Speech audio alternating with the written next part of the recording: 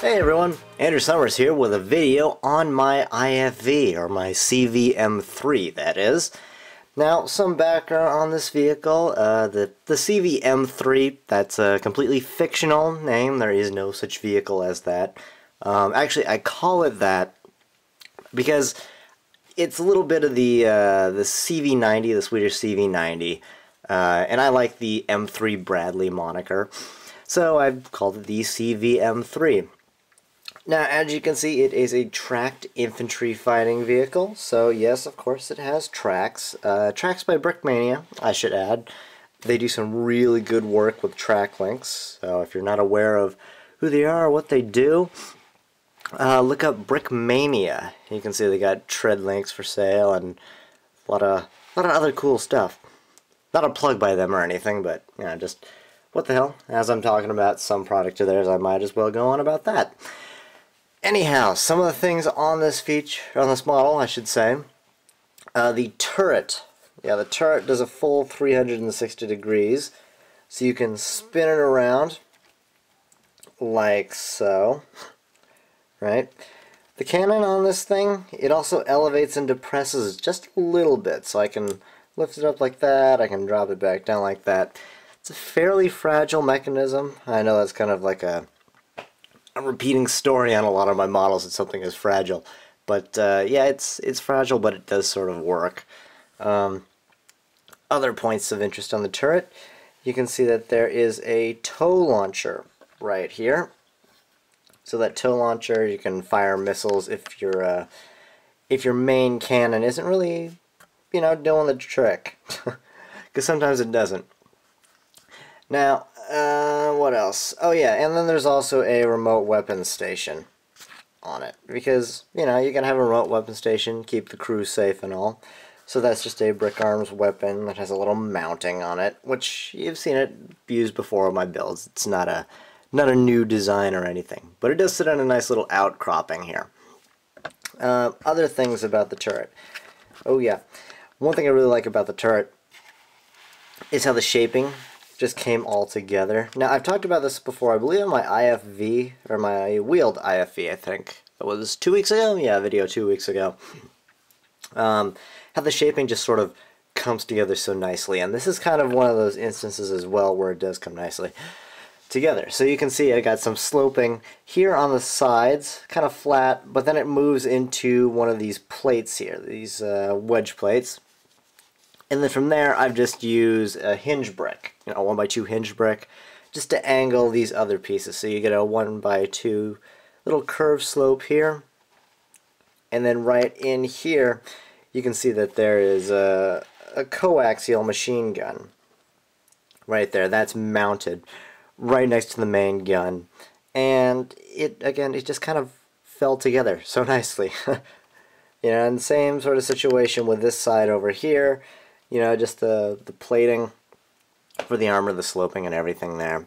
And then, of course, you know, we gotta say hi to the minifigure here. So the minifigure, you know, the turret actually seats 2 people. If you're questioning how many this thing seats in total, well, that would be 1, 2, 3 plus 6 dismounts. That would be 9 people in total. I'll open up the interior in a little bit so you can see that I'm not fibbing on that one. Now, other little features, there is an opening driver's hatch and an opening engine compartment. From past experience, the engine compartment is a pain in the arse to open, so let's just open up the driver's hatch. So you can see the driver's hatch in here. Got the driver. He's got a fairly nice little seating position right here, so not too cramped, just the perfect amount of space. And right over here, the vented black tiles, this is where the engine is at. Yeah, that's not going anywhere, but trust me, there is an engine in there. I don't know why that's such a pain to open. Maybe I should fix that on the next version, which is inevitable. So the ass end of the vehicle here. You have a rear hatch, of course. This hatch folds down. And you can sort of see the seating inside here. Well, yeah, I'll talk about the seating mechanism I used when I open up the vehicle. But still into the exterior stuff, you got an antenna to the left, you got like a, I don't know, some sensor sort of thing right here to the right. Let's zoom in on that. Yeah, it's made out of a screwdriver. I don't know what you'd call that. A lever base, and then a, I don't know, part after that, and then a lightsaber hilt. But then just some more detail. Now, detail is always kind of nice. Detail including dust flaps. You know, I know that when I first posted this vehicle, it was a different version of it quite a while back. The dust flaps, 50-50. People liked it, either they liked it or they didn't. I like it. I don't know, they're kind of a nod to the British, I believe it's the Ascot.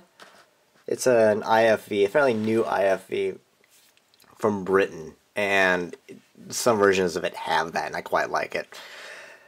So, let's go to the interior now, shall we? And to do so, well, that's pretty simple. For one, you just pop the turret right off. You know, and if we're starting with the interior, we might as well go with the interior of the turret. So the turret, as I said, it pops off very, very easily. Now, in a lot of previous versions of models I've done, the turret has always been anchored using like a couple studs or whatever. This design, and on some of my others, I've done away with that anchored design. It's just kind of like a free-floating turret. That makes it easier to just pop the turret off, fit the guys in, whatever. So you can see inside here, the seating uses these panel pieces, the 1x2x2 panels, and actually that's the way the seating is for the dismounts, you know, the infantry that fit in the back here, which we'll get to, I promise.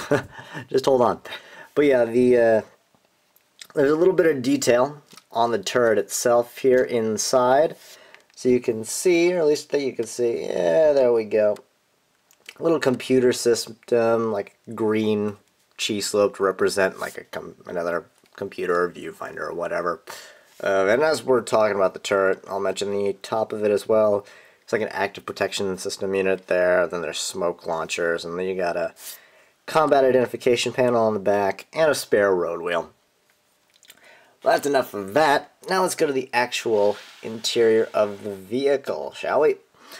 And to get to the interior of the vehicle, you just got to remove a few things. Pop these two off, here and here.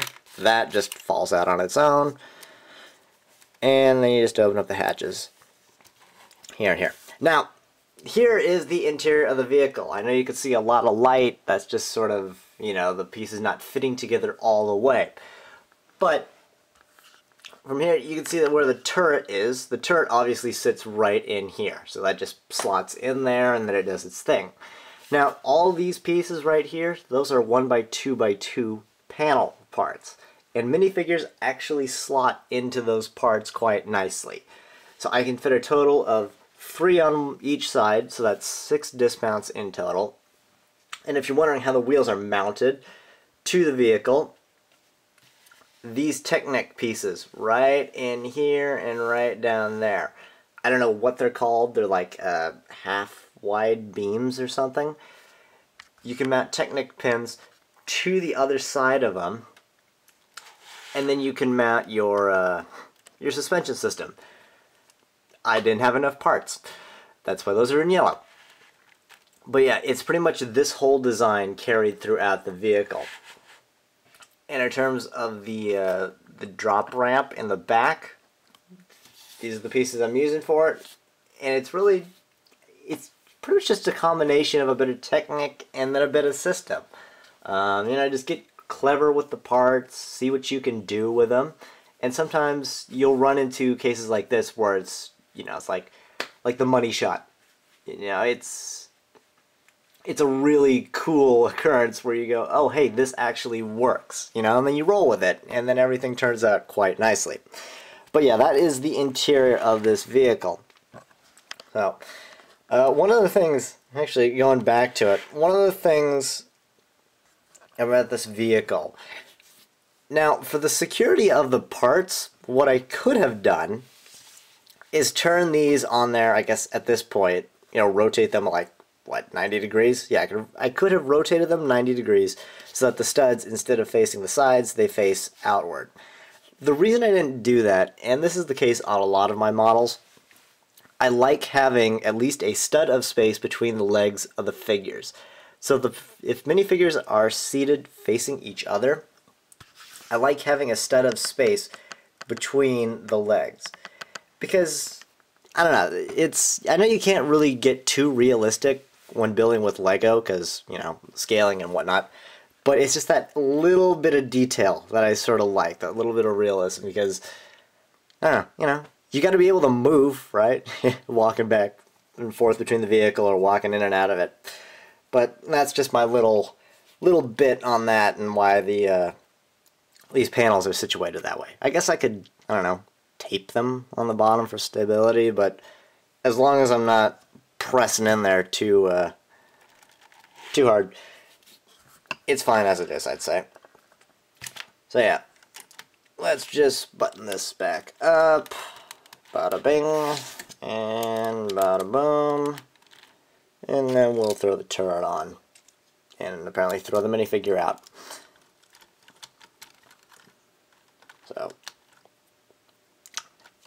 anyhow, everyone, that is my CVM3 infantry fighting vehicle, tracked infantry fighting vehicle.